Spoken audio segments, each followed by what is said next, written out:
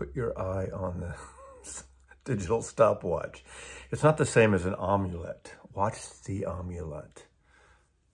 You know, hypnotized, got you hypnotized. Isn't that a Fleetwood Mac song? It is. Hipgnosis, probably the most infamous and amazing design collective ever in pop culture. One of them, at least.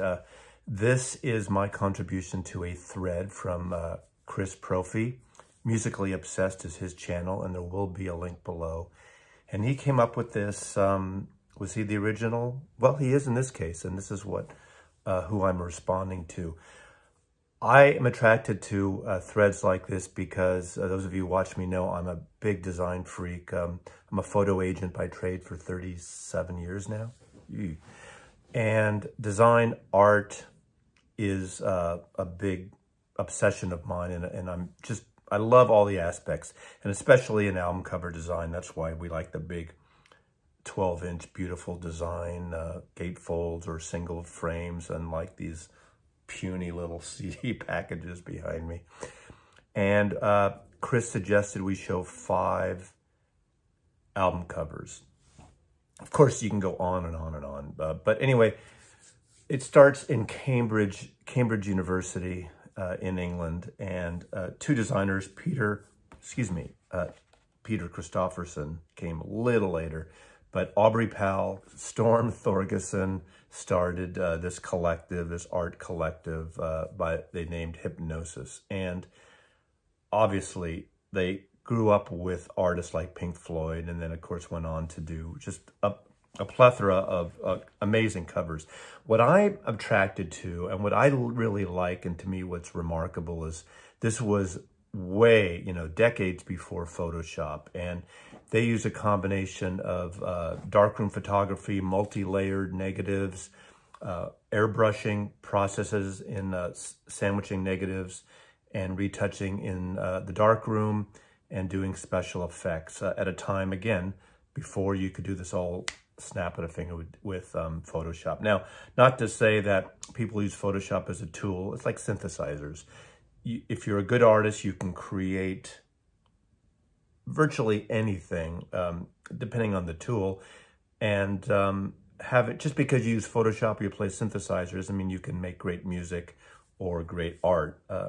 But it is a tool that can get you there. But so I picked 5 albums, and these 5 I consider the simple side of Hipgnosis. The less is more. Obviously, there's bands like 10cc and Wings and Led Zeppelin and just countless others. And before I go into my 5 albums, let me just show you this book. This is the Bible. This is anybody into art school, art collecting, record collecting. This is vinyl album cover art. The complete Hipgnosis catalog has every record they've ever designed, every record cover they've ever designed. And here is a photograph of Storm, Aubrey, and Peter Christopherson, who actually was a founding member of the industrial noise band Throbbing Gristle. So that's kind of a little offshoot history here. This has everything. And obviously we could go through this whole cover. Of course, we all know the most infamous ones. And these aren't the ones I'm showing, so these don't count. But this is an amazing book. Jesus Christ, it's opening to the ones I'm going to show. That's a coincidence. Anyway, you already got a little sense of what they do. One of my favorites, actually, and this doesn't count, Chris, but I mean, the concept of this, having an actual pig, inflated pig, flying over London, over the Battersea Park power station on the River Thames, was just pure genius, and it got away, got loose. It caused some havoc at the time. But, of course, now you photograph the pig on a cyc or outside, and you'd Photoshop it together. And I mean, they could have done that too then, but I think it's great having the motion. So probably my favorite, and it's probably one that people wouldn't think of as a favorite design, because it seems so simple. And this is Atom Heart Mother, Pink Floyd. Storm went around looking for cows and actually photographed this particular cow himself. Now There you go there. What's nice about it, the original cover didn't have any name. It had over on the sticker, on the cellophane, like a hype sticker, it had Pink Floyd. This is a later pressing, later American pressing. This is a UK pressing that has the name of the band and everything. But I just think this minimalism is brilliant. And, you know, not as arty as everything else in terms of concept, where there's all these multi-images put together, composited together in the darkroom and cut and paste. I just love the simplicity of this record, and even just the black and white grainy gatefold. So that's my first submission. Another one, which is very simple, is this T-Rex cover. And I love about this is he did an airbrush just around the photograph. A black and white photograph of Mark Bolan performing, and how simple is that? Not, again, these multi-images like, you know, a good example of some of my favorites are the 10cc, Art for Art's Sake, and, oh God, all the 10C records are more complicated, and there's concept behind it, almost like a story within the cover art. But I just like the simplicity of this, and it says it all. And of course, this is Electric Warrior, produced by Tony Visconti. Another one, you know, obviously, it seems like they're so associated with Pink Floyd, almost more than anyone else, even though they did all these Led Zeppelin records and Wings records and other artists, 10cc, as I said.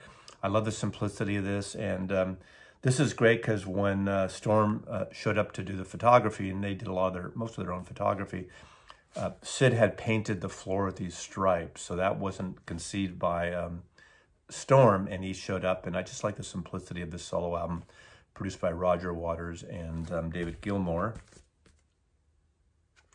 Just wonderful, you know. More collage, composite, cut and paste art in the gatefold. This is the Madcap Laughs. What a great title for that. Probably the most simple of the McCartney records. He did, obviously, Wings Over the Speed of Sound. He did the live 76 Wings Over America.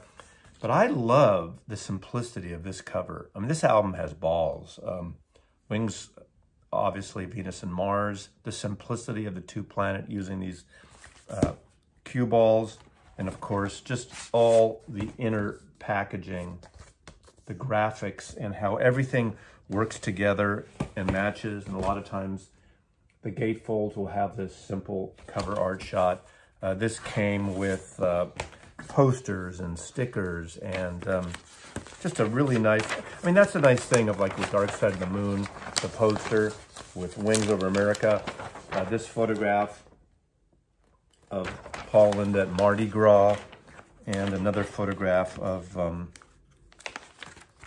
the series of photographs of the band.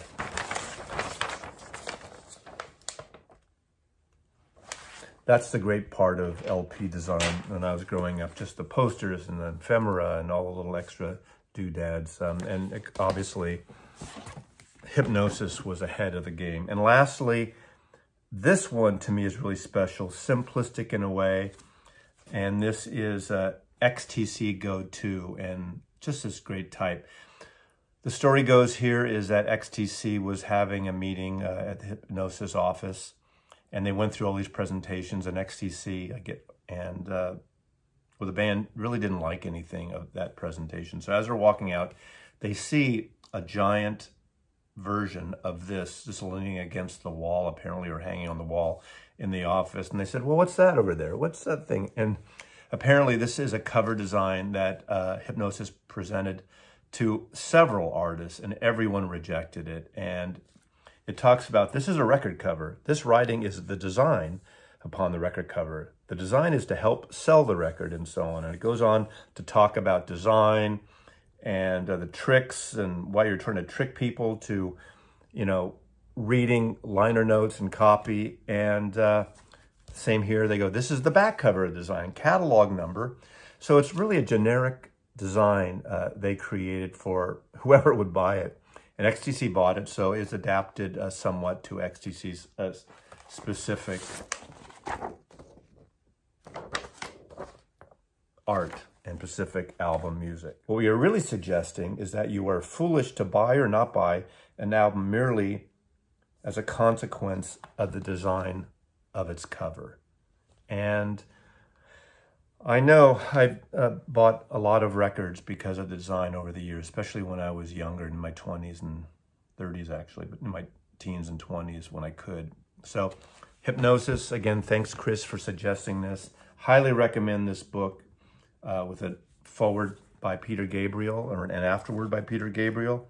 And of course, they did Peter Gabriel's covers, Melt, and all the self-titled covers. One of my favorite hilarious ones is How Dare You, 10cc. That's where I talk about, that's where it gets more elaborate with all their covers. And of course, you know, that one. So thanks for watching Hipgnosis. Check out the book. You probably have a ton of records in your collection. Mazzy loves you.